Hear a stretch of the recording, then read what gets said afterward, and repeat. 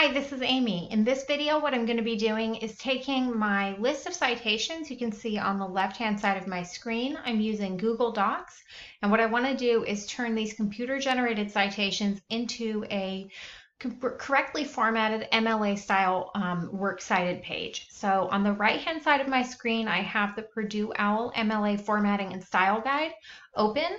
This guide is a really extensive and up-to-date resource with lots of good information about the correct format, as well as examples for in-text as well as works cited page reference formatting and all of that.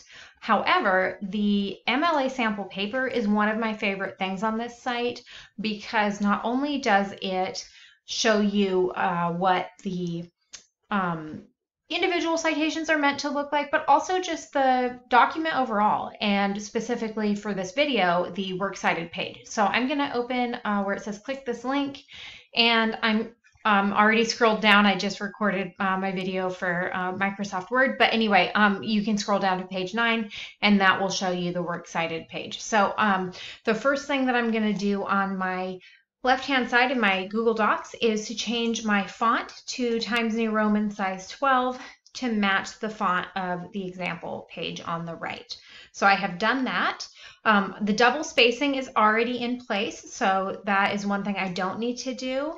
Now, something I'm noticing when I copied these citations over is that the italics did not come over. So I'm going to go through and just italicize the things that need to be italicized.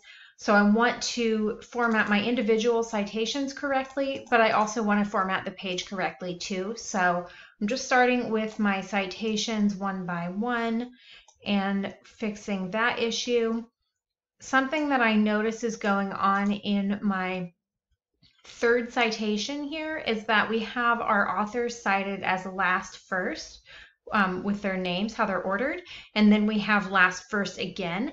However, if you do look over here on the right, you can see it is meant to be last first and then first last. So I do need to move this person's name to get the order fixed here. Let's take out the space and comma, and now we're good to go. So another visually noticeable difference between my two pages is that on the right-hand page, we have what's called a hanging indent, where the first line of each citation is aligned to the left margin, and then subsequent lines of individual citations are indented. Right now, you can see I do have 3 citations on my page, but they're all aligned to the left, and that makes it a little bit harder for a reader to quickly scan and identify one individual citation. So the way to get the hanging indent applied in Google Docs is to actually grab this little, I don't know, rectangle thingy, and whoops, we don't want to just do that. I guess we want to grab the triangle thing, yeah, and move it over to 0.5 to ½ inch, and then move the rectangle back to the left to 0. And so that will get that aligned correctly. Okay, let's go ahead and space down and put in my label of works cited, and I'm going to make this full screen. I do want it to be aligned to the middle of the screen. Okay, hang on just a second here. Okay, so that's good, and we're also going to be adding in our header here. So put my oh, you know what I'm going to do? Actually, what I want to do is insert, I think, or maybe go to options and click page numbers. Yes. And then I'm going to apply. Okay, cool. And then I'm going to type in my name. And then if I have more pages, it should automatically update the page numbers. Yeah.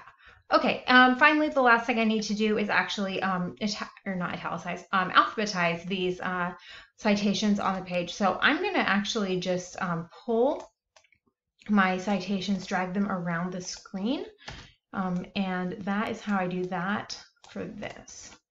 Then just enter, and we are good to go. So looks good. I'm in good shape, and hopefully this was a helpful video. Feel free to reach out to me or another librarian if you do have questions.